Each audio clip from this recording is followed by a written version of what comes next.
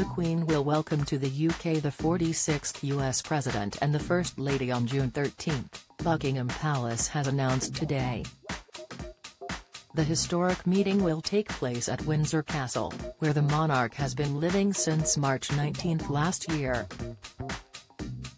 Mr. Biden is travelling to the UK to attend the G7 summit, taking place at Carbis Bay, in Cornwall.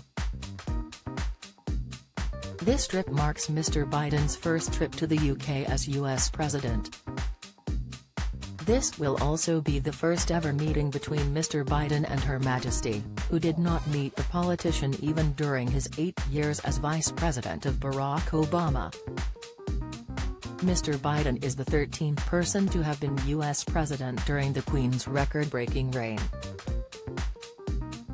The monarch ascended to the throne in February 1952 following the untimely death of her father King George VI. A few months later, Republican Dwight D.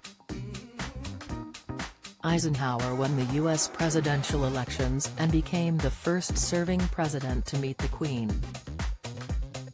Besides Mr. Biden, the Queen has met all the U.S. presidents elected during her years on the throne but Lyndon B. Johnson. Mr. Biden's visit to the Queen will take place the day after Trooping the Colour.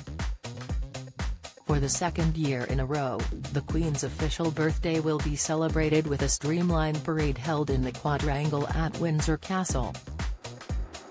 While last year the monarch watched the splendidly executed show only in the company of 2 trusted aides, this year she will be supported by her cousin Edward, Duke of Kent. More to follow.